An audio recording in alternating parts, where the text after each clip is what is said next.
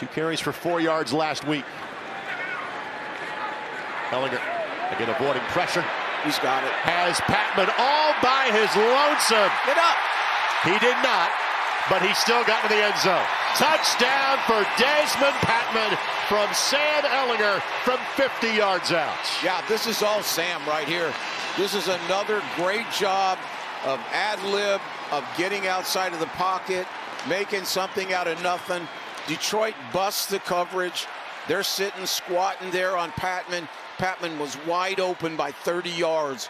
Great job by Ehlinger again. From the guys you wanted to see pop at the wide receiver position, you have seen that today from Patman and Strawn.